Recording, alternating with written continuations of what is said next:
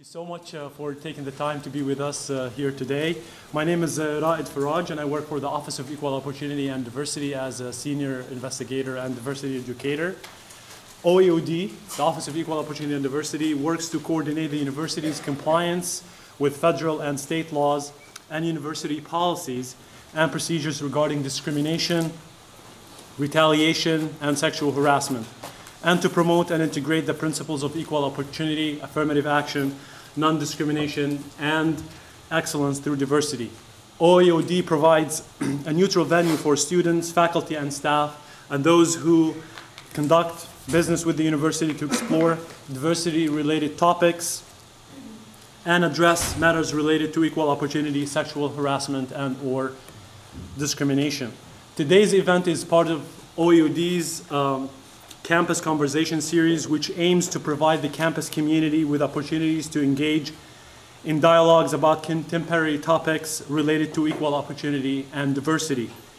Before I start, I would like to thank our co-sponsors for this event and their representatives who are here with us today, including the Cross Cultural Center, who we truly would not be able to do this work without their tremendous partnership and help through the Executive Director, Kevin Huey.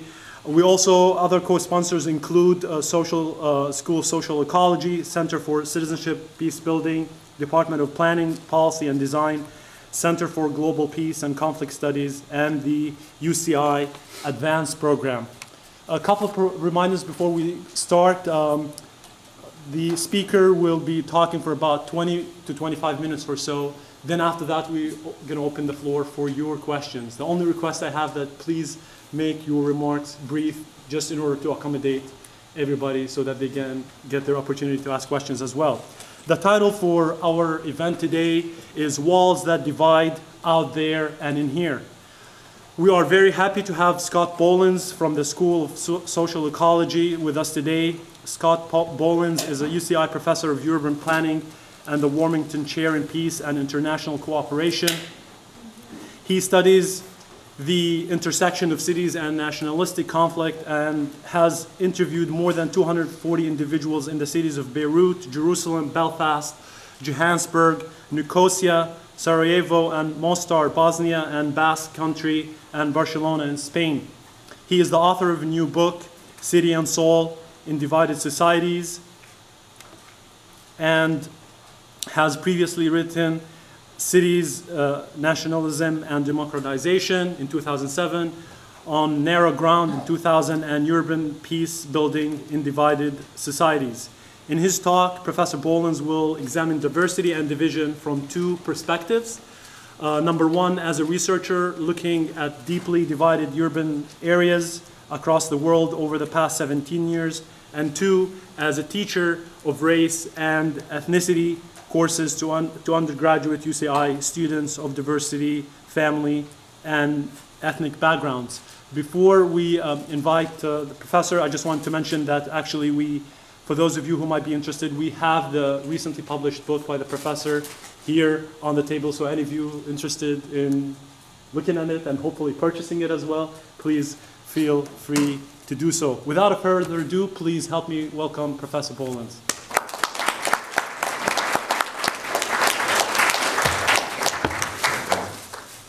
Thank you very much, Raid, and welcome to everybody here. How many students of mine are out there? Raise your hands. Okay, and the rest of you are here for extra credit? Okay, I'm not stupid up here. I know what's going on. Okay, it's great you're here, and hopefully you'll be informed and hopefully entertained. Okay. Walls that divide, out there and in here. Out there are those cities that Raid mentioned that I've studied. And these cities are very extreme, and these cities are very polarized, and we hear about them daily. And there's hatred, and there's antagonism, there's violence, and there's war in these cities. And this is where I've done most of my research over the last 17 years. That's out there. In here is a multicultural student body of University of California, Irvine. And I've taught for 5 times now a class called Urban Inequality, which focuses on race and ethnicity. in the history of urbanism in the United States. So I'm going to draw from both of those experiences today, both out there and in here. And here is my basic argument and connection between the two. The walls that divide out there in Jerusalem and Belfast and other places like that, in Sarajevo, Bosnia, the divisions out there are punctuated by physical and visible demarcations. There's walls, there's borders, there's checkpoints, there's soldiers. And these divisions and walls are anchored in historic grievances and ethnic identity. Threat and survival is the key in many of these cities that I've studied. In here, we don't have soldiers here. We don't have police at UCI for the most part. We don't have walls of division. We don't have physical demarcations. But what I want to suggest is that we still have walls of division at UC Irvine. They're not physical, they're more psychological. And the main wall of division we have here, and this is based on my teaching of this class for 5 times, is on the surface level, the level of discussion in class. Students avoid and are very hesitant to talk about race and ethnicity out in the open. It's too nasty, it's too disruptive. The media portrays stereotypes right and left, and students, you folks, probably very understandably don't want to get involved in that public dialogue. It seems too nasty, it seems too sensitive, it seems too personal. But at the same time, based on my interactions with you, students over the years, in office hours and outside of class, in more informal settings, at the same time there's public avoidance. There exists among students of UCI a very deep recognition and understanding of race and ethnicity and where we and you and all of us come from and how important it is. Our background, our ethnic and racial background, our local neighborhood background and history, how important it is in influencing our life history and our life chances. So the wall of division here is not physical demarcations, but this difference between what I would suggest an understandable public avoidance, but an interior space among you, among us, of how utterly important racial and ethnic background is to us, to you, in this life.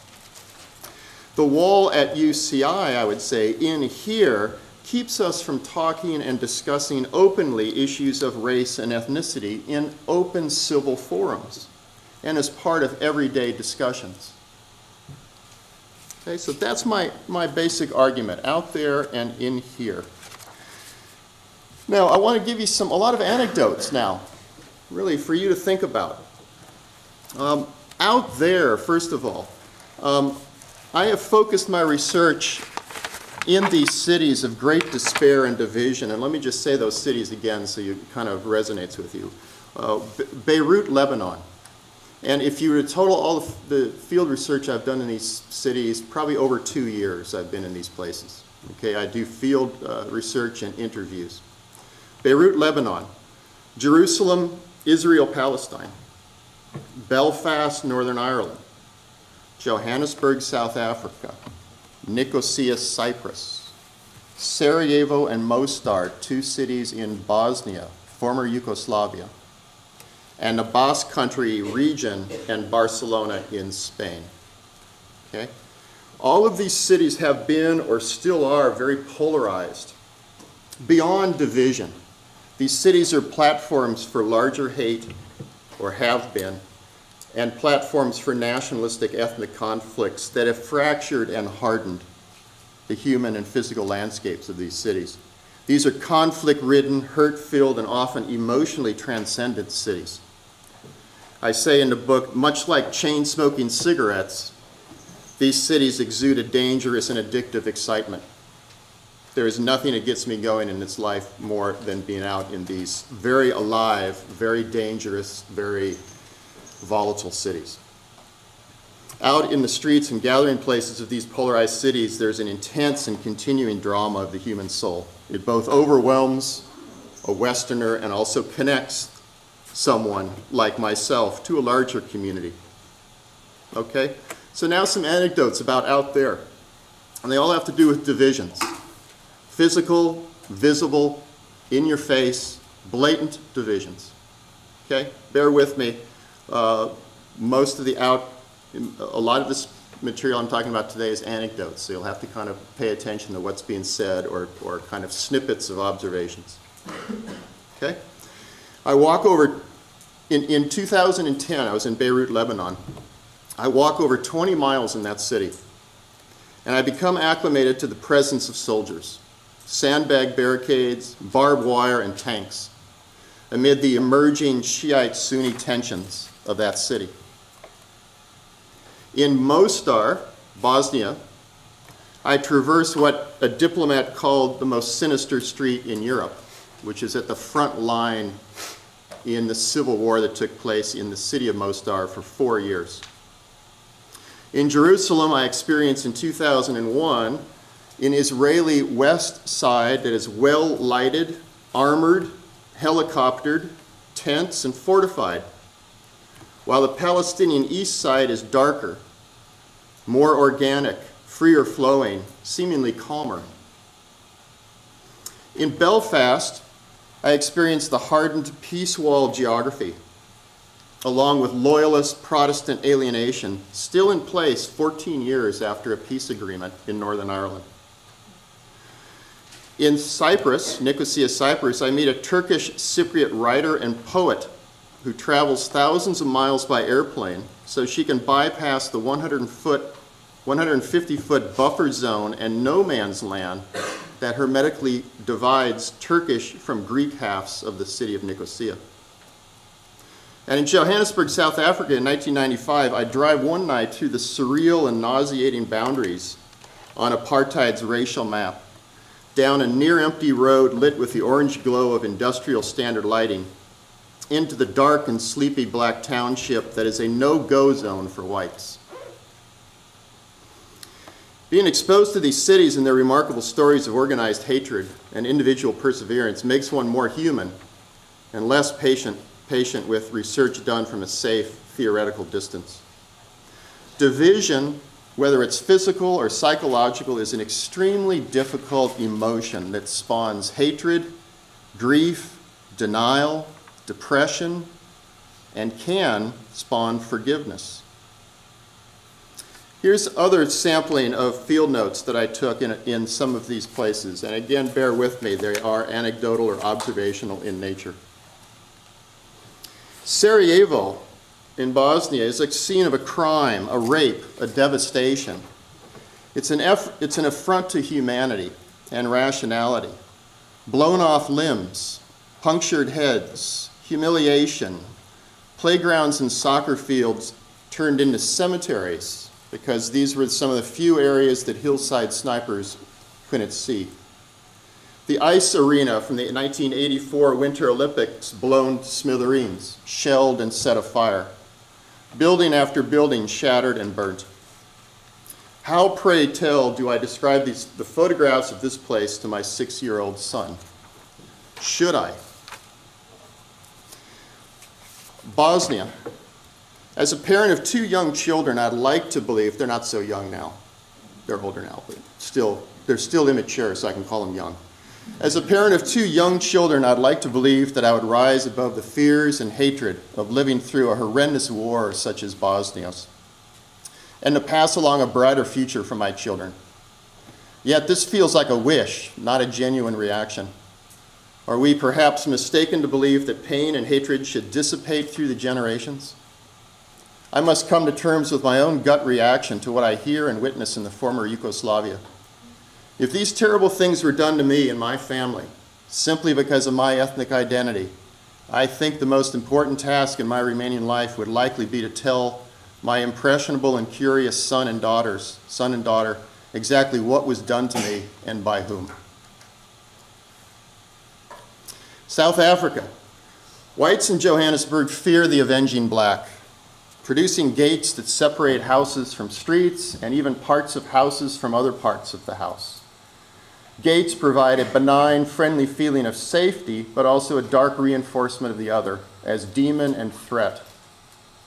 In the well-off ridgeline home we rented while in the city, there was a so-called rape gate in between the home's living room and its sleeping quarters. It was there to block a successful intruder's entryway into our bedroom at night. I recall the feeling that I was losing a bit of my humanity each of the 78 nights that I locked that gate. It made me feel more protected at night, but it did not make me feel better. Israel. In the first few minutes of my interview with a professor at Hebrew University, he confronts me. He says, even as a social scientist, you still need to make a decision about whose side you will take. Are you going to take the side of Israel or Palestine? Whose side will you be on? Again, in Israel, a specialist in terrorist situations and a professor says the conflict in Israel is all about identity. He asserts that intergroup tensions increase when identity boundaries become fuzzy and permeable. Cyprus, Nicosia, Cyprus. When I ask in a Nicosia conference whether the physical and wall division of the city is politically sustainable, one Greek Cypriot professional rises to his feet, wavering in nervousness, and with tears in his eyes, and says why it cannot be sustainable, and that the pain of loss inside him is unsustainable. Afterwards, I'm admonished by a Greek Cypriot woman who asserts, look what you did bringing up this question, whether Nicosia is sustainable as a divided city. You people come in here and just don't know what you're doing asking such questions. I start to withdraw emotionally. Then I come forward to the gentleman and I enter into a mutual hug because it's too important to our basic humanity not to. And finally, one last observation from Nicosia, Cyprus. Neshin Yashin, who was at that time a 40-year-old Turkish Cypriot poetess, the poet I referred to before, she rejects the false choice of having to choose which side of the politically divided city to live on. That's why she did that long airplane flight that I alluded to before. She says the problem about ethnic conflicts is they create a stratum of society that benefits from the conflict. I call these, she said, conflict breeders. Conflict is their income and their identity. They are the real enemies of peace. So these are tortured cities, and these are observations from very tortured cities. I would say that these lessons are not out there. These lessons are not something that just exists in these extreme, newsworthy cities and don't have implications for us. I would say what's going on in these cities are central to broader debates today about urbanism, democracy, and cultural diversity. There's many cities in North America, many cities in Western Europe that are going through fundamental changing demographics, cultural radicalization, and migration that creates a fragile multicultural society and a public interest that can be quite fragile and cleavages. So the lessons from these extreme cases are important for us. Someone once said, extreme conditions tell stories larger than themselves. They give us lessons that are broader than just the extreme conditions. The emotional scars and physical and psychological separation one faces in these polarized cities provide us, potentially, mirrors into the fear, separation, exclusivity, and denial that course through many of our urban experiences. The extreme nature of polarized cities only makes more visible those urban characteristics that most cities share. In so-called normal cities, we become insulated and protected from past histories and the basic human impulses that individuals in these extreme polarized cities must deal with daily.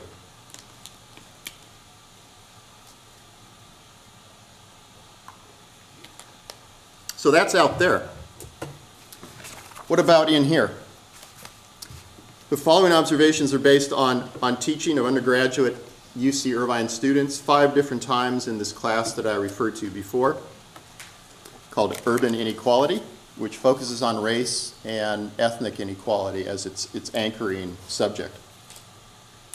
The experiences with these students, and I would say I've probably been exposed to now almost 500 students in the 5 teachings of these classes.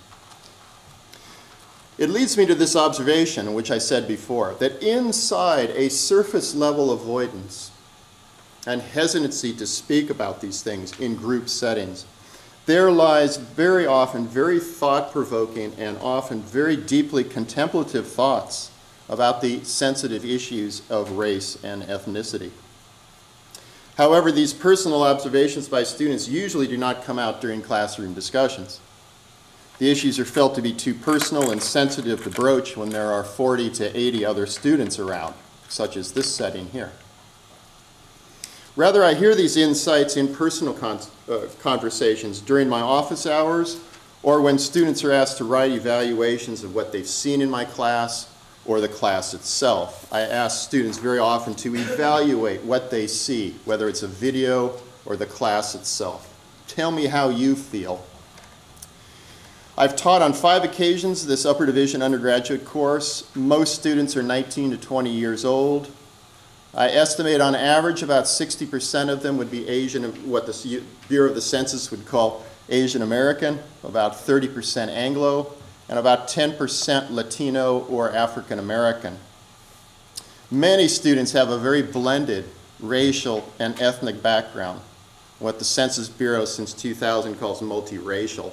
It's always wonderful when we talk about how the U.S. Census Bureau classifies people ethnically and racially, and people look around and think, my God, what am I, according to the U.S. Census? A troubling characteristic of the class normally stands out, and that is this: a strong underrepresentation of African Americans in the class compared to their presence in the Southern California region. This low proportion of African Americans is especially poignant because so much of the material on urban, racial, and ethnic inequality is rooted in the black-white racial relations experience, the black-white disparities, and the African-American urban experience. So much of that is an anchoring force behind urban inequality, and yet African-Americans are usually underrepresented in the class. I'm going to give you now a set of student comments and reflections, not about the class, but to a film that I show. The film is called Skin Deep, 1995. It's an hour-long film about race and cultural diversity, and it brings together a whole diverse set of American college students, and they reflect on each other, they reflect on different races, they reflect on their upbringing. I highly recommend the film. The film now is 17 years old, but it's still highly relevant and still feels very contemporary. The students in the film come from diverse racial, religious, and economic backgrounds. And the film portrays how they grew up and then their experience going into college and what they confronted when they got into a multicultural, multiracial setting. The film's tough and I believe a very appropriate look at race and ethnicity issues. So here are the observations. Almost all of these are on the film itself, okay? An Asian American female says that political correctness reigned very much in the classrooms I spent my childhood in. My friends and I were in tune with the concept. Many of us had 2 cultures, an American culture and a culture our parents acquired from growing up in a different country. We learned how to be sensitive and respect and to be open to understand these 2 different cultures. A Latino male, I am now more aware of the ways in which racism exists around me. I see it everywhere, on television, on campus, and at home. An Asian American female, my concern is that negative attitudes about race and ethnicity are generated by authority figures. The issue of categorizing race and ethnicity is made to seem natural. An Anglo female, I've always felt that skin color does not matter, and it was not I or my family that caused the pain of other cultures. So how could people not like me? An African American female, although I grew up in a racially mixed environment and had many Latino friends, when I came to UCI, I flocked to the African American crowd. Hanging out with them just felt like home.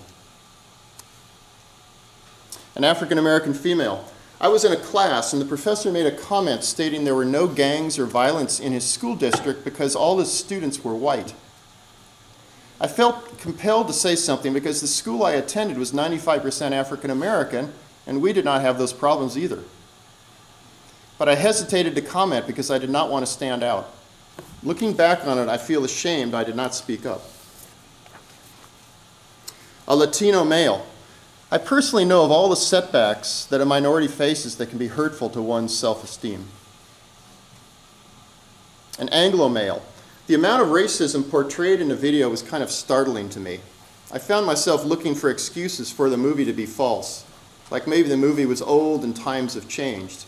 But honestly, I guess they haven't. Asian American female. What bothered me the most was that the video was made in the mid-1990s. When I was watching the raw emotions on hard racism, I thought it might have been made earlier. A multiracial female. I identified with the interracial mixed group of students. Their struggles were my struggles, and I agreed with them that having to choose one or the other racial category is a disheartening experience. I love talking about race, and my best friend and I have gotten into some pretty good disagreements. Just a few more. An Anglo male. It has always been an ongoing dilemma for me how to properly deal with the fact and the practical nature that no one is exactly the same considering all the attributes. How do we in the present choose to deal with the mistakes we've made in the past? Or is it inevitable that racism will continue to exist forever? A female, unclassified. Being forceful and adamant is necessary in discussions about race. Passivity allows old habits and beliefs to perpetuate. Asian American female. Since racial issues are very sensitive topics, it's hard to discuss, not only with family but friends as well. The thing I do not understand is if racial issues are so sensitive, why are there so many racial jokes? A female. I'm both Korean and white. Ever since I was little, I considered myself both. It does not make any sense to me to deny any part of me, because that is the same as denying who I am as a whole. A Latino male. I think intolerance and prejudice is mostly learned through the normal process of growing up and socializing. Oftentimes it becomes inevitable that those thoughts and attitudes will arise. The struggle is to consciously overcome these feelings through understanding and self-control.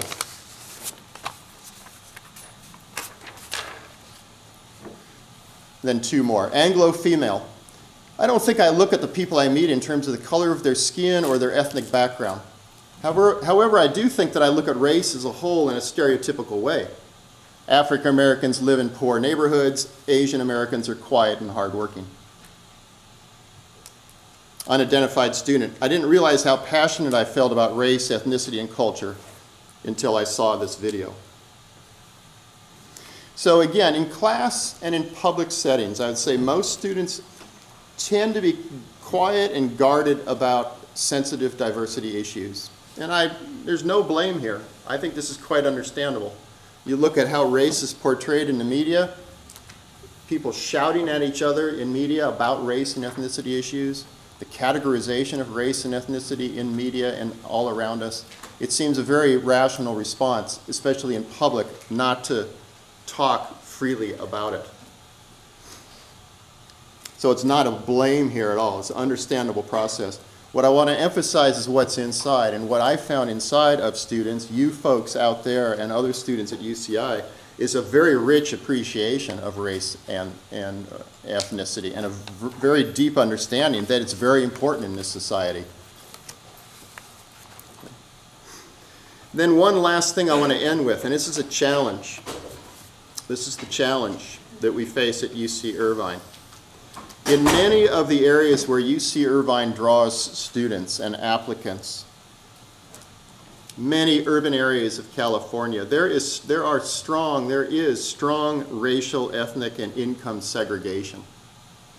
We go through this in class. Segregation, racial segregation, residential segregation between white, Latino, and black, still very strong in many, many cities across the United States, including cities in California where most of UCI students come from.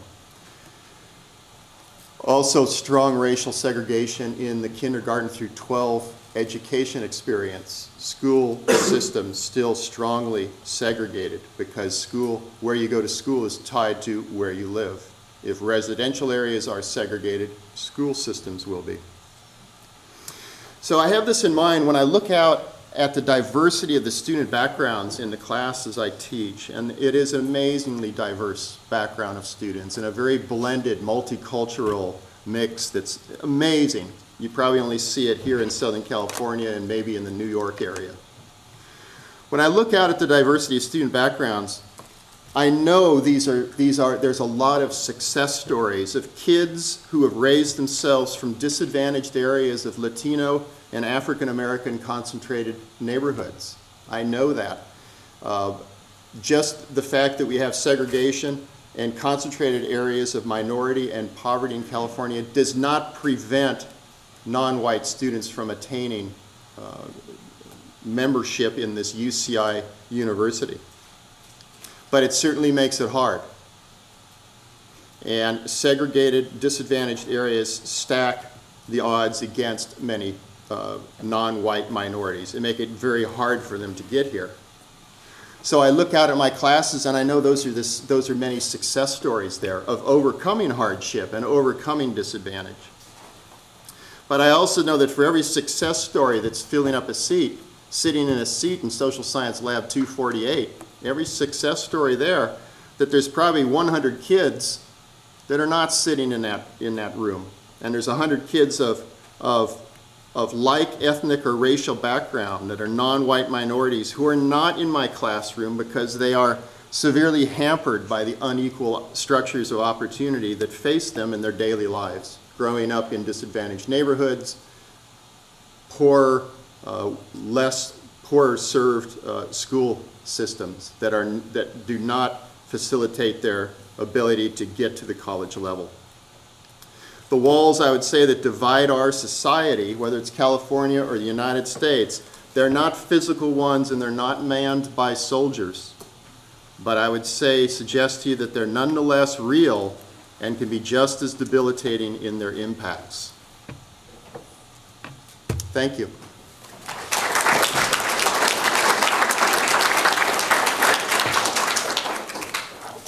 And I think I'm going to take questions or have a discussion about this. Now I just told you that you folks don't easily talk about race and ethnicity, so let's talk about race and ethnicity. But you can ask me any questions or make comments either about the UCI part, the in here part, or maybe the safer out there part, some of the research I've done in polarized cities. But I know it's a lot of material thrown at you, a lot of anecdotes. Any questions you have or thoughts? Yeah. Yes? So you mentioned a couple of times in your speech that bringing up these sensitive issues in public spaces might be areas of where aggression comes up, or you mentioned that they're sensitive issues, but and people generally shirk away from engaging in public conversations about this. But it seems like you alluded that maybe they might be beneficial. So I wanted to get your opinion how so. Yeah. Yes, they are very beneficial. So when I said that the public discussions don't take place a lot because we all tend to avoid and be hesitant about bringing up these sensitive issues, the follow-up to that, and notice the setting there was a classroom of about 100 students. Difficult to ask the question, of a sensitive racial, ethnic nature. But what we need are other types of forums, meetings that are civil in nature, not so much structured classroom-based, especially with 100 students. Maybe smaller classes too might work. But civil forums where people can bring up those, what might feel to them those embarrassing, incredibly personal questions about their own background, about some experience they had growing up, and what it all meant. They've been wondering about this ever since it happened to me back in 6th grade, something like that, So the physical setting has to be right. The forums have to be right. They have to be set in a way that is mutually reinforcing, nurturing, where all responses are given equal respect. So you know, for a university to create civil forums, you know, that's part of what it does. You know, this could be seen as one, or a set of, a series of workshops or something that would engage students, diverse students with each other would be another type. So yes, we need those public discussions. I say we need those discussions because it takes the power out of race and ethnicity when we can talk about it more openly. If we avoid it and are hesitant to bring it up publicly, I think it gains power.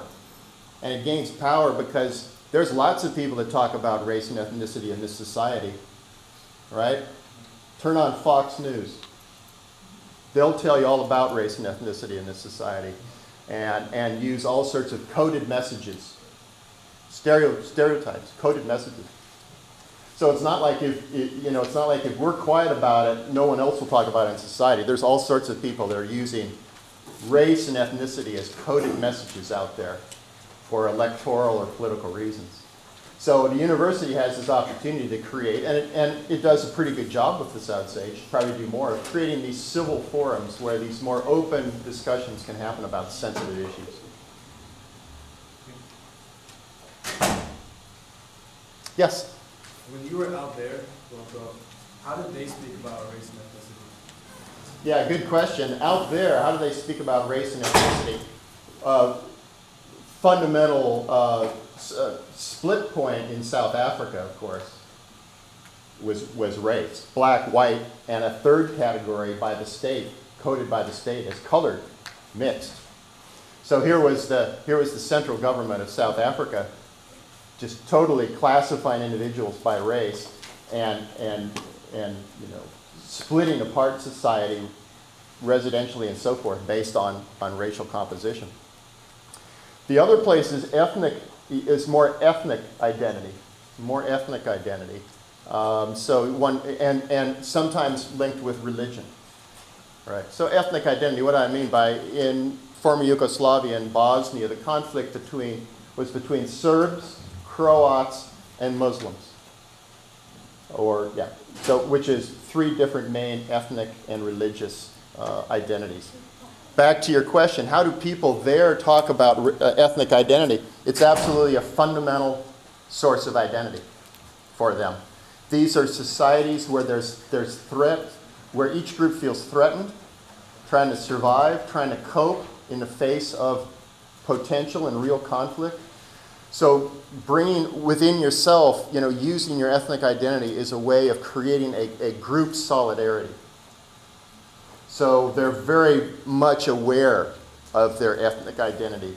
They can trace it back 400 years, not only in their family, but, you know, a famous war or battle that took place 400 years ago where the Serbs lost, you know. So they have that reference point, that historic grievance, and ethnic identity is a critical form, the critical form of identity in these countries. It's what leads to the conflict and leads to the war. But even in situations like, for instance, Lebanon went through a 16-year civil war from 1975 to 1991. Here we are 22 years later, still, you know, back in the Civil War, it was Christian versus Muslim, if we can use broad categories. Now Lebanon is fracturing between Christian on the one hand and also Shiite versus Sunni Muslim on the other, reflecting international dynamics. So 22 years after a war that decimated that country, still ethnic and religious identity is the key form of identity in that country. And a good the open question or the good follow-up is, what do we do about that? You know, and that's a long, long answer. But what do we do about that? How can we have those groups adhere to their group identity, but at the same time have allegiance to something greater than that single group? How do we create a multicultural society that works and holds together? Major challenge. Question. Yes? Talk about the neighborhoods and the K-12 systems, and then there were attempts at times to shift it more by moving kids between schools, busing them, et cetera. Yeah. And there's dialogue out there whether you're against it now. And, Yeah. what is your opinion on is that a good starting point at least? Is there anything else that can be done to try to diversify the school system? Yeah. Good question. I mean, the biggest problem with the school system, K through 12, is it's tied to residential location for the most part. Where you live, you go to your neighborhood school. So if you live in a segregated neighborhood, 95% African American neighborhood in South LA, you're going to go to a 95% or more black student body. So residential segregation gets translated into school segregation. There are different ways, as you know, I can tell by your question, there's different ways of breaking that linkage. They're hard. In the olden days, we relied a lot on busing. Still to a minimal extent we do. But busing kids from poor, disadvantaged minority neighborhoods into basically white schools so they could get the experience of being with whites, being with a better resource school. There's other ways of breaking that today. We use magnet schools. We use charter schools.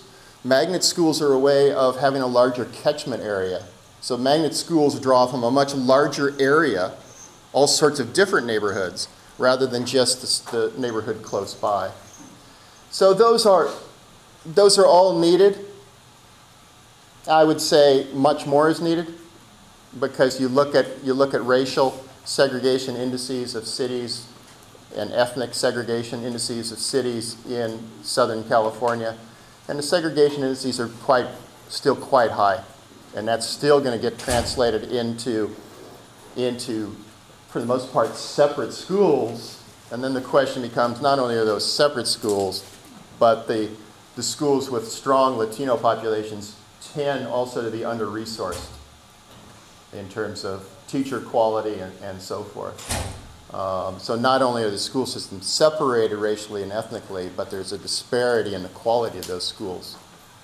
So anything and everything is needed. Busing is a very extreme approach to it and really raises the hackles of a lot of white population out there. So that's one that has to be used in moderation as it is today. But magnet and charter schools, to the extent that they're truly inclusive of diverse student body and diverse socioeconomic backgrounds, those are moves in the right direction. The other longer term is to, and this is much longer term, change and shift that residential structure. So through land use zoning policies, creating more integrated, racially, ethnically, and income, more integrated residential environments, then that gets translated into a more diverse school experience. But that's a longer term project because you're dealing with residential location at that point. Yes? Do you have you done any research on success stories where the divide has been bridged, where communities have formed that heal or work Yes, in a very diverse community? I mean, is there hope, I guess? Yeah, you're looking for optimism. The success story, there's two success stories, but they're different from each other. One is Barcelona, Spain. Now you think, where's the conflict in Barcelona, Spain? Isn't that like the place with great architectural places and you sit outside in patios and have fun? Yeah, that's true. That's Barcelona. But it's in the old days, Spain was controlled by a dictator, Franco. And Franco decimated Barcelona and the region that Barcelona is in, Catalonia. So that was the nationalistic conflict, and we came out of that in 1975, so it's been a long time. Since 1975, Barcelona and Catalonia, the region, have been created as a pretty successful multicultural, multilinguistic region and city. And you think, who are the two groups? The two groups are the native Catalan, people born in Catalonia, who really, many of them do not feel they're Spanish. They're Spanish. They're Catalan instead, kind of a mix of French and Spanish. They would disagree with that portrayal. They're Catalans on the one hand, but also Spaniards on the other. Many immigrants from elsewhere in Spain came into Catalonia. So the two groups that exist there multilingual in that one speaks Catalan, one speaks Castellano Spanish, coexist pretty well. And there's a robust regional nationalism in Catalonia that is existing pretty well within within the central Spanish state. So that would be potentially a success story, and there's reasons why that is. The other success story is more a success of the process, and that's South Africa. And the success story there is that country changed from a racist regime of apartheid to a true democracy.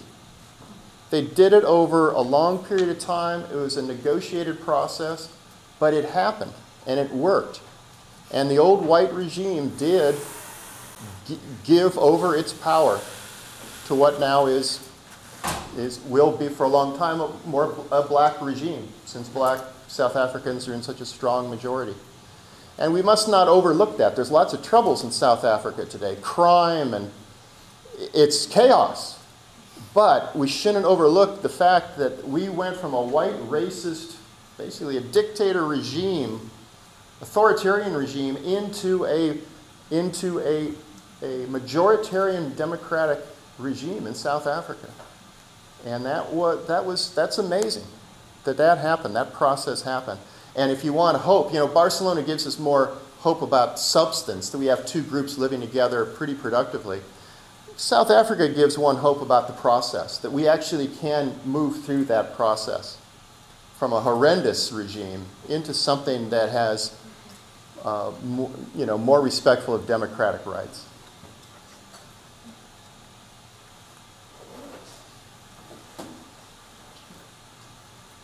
Yes, in the back first. Yeah, I just had a comment about success. I come from, my dad's from Egypt and my mom's from the Philippines. And so before coming to university, I always thought of my family as sort of a success in terms of cultural and racial integration. Yeah. And yeah, because it's a very happy, it's a very family, I'd say. But then I took a Chicano studies class, and they were talking about La Raza Cosmicas, the cosmic race, and how Mexico essentially is this mixture of races. And I was telling my parents I was so happy to discuss with them, this is what we are, we're a mix of race. And they, surprisingly, got so upset. They thought that I was saying that I related more to the Mexican culture than their culture at home. And that was so shocking to me, because I thought they'd be so open to it, but instead they were just disappointed. And Wow. it was just, Interesting. yeah, just a really interesting experience. They saw you going outside of your culture rather than relating to the idea of mix. Yeah, and blending. and they're like, why don't we take a class on Egypt or Philippines? Why are you trying to relate to another culture? Yeah. And I don't know, I guess that was just so disappointing, because I wanted them to be happy. Right. Right. Very interesting. Keep talking to them about it. Yeah. I know that's disappointing. Tell them what you're gaining out of the Mexican experience and how it informs your life. I would say, yeah, interesting observation. Yeah. Yes. So I had a question about the successful stories that you mentioned. Do you think that they, in a way, became a little bit more in a way that the physical barriers were replaced by psychological walls, or they got even more, or is a different way of integration where the psychological walls that you saw here do not really exist there anymore? Wow, good question. The psychological walls certainly exist in South Africa. So when I say it's a successive process, psychological walls between the white minority population and the black majority is substantial. That psychological break is still quite severe, generalizing. Psychological walls in Barcelona, Spain, I think there's been a degree of genuine mixing, I think, of the two populations. But they also, at the same time, there is a delineation between the two populations. There's some characteristics unique to the political process there, that where Catalans were given more authority than before, and instead of creating what many refer to as like an exclusive nationalism, it's us and everyone else is outside, created more an inclusive nationalism, inclusive, that included everyone within the physical space of Catalonia, no matter whether you're Catalan, ethnically Catalan, or whether you're a Spanish immigrant. And I think that notion of nationalism as inclusive, still containing, you know, it still contains Catalan regional identity, so it doesn't water it down, but it's inclusive versus an exclusive nationalism. When we get into an exclusive nationalism, we're in a real heap of a mess. Because then it's us versus them, right? Syria right now, you know, everyone right now is talking about Syria in terms of at what extent, at what time is that going to turn into a sectarian conflict? A conflict between sectarian groups identified by religion and ethnicity.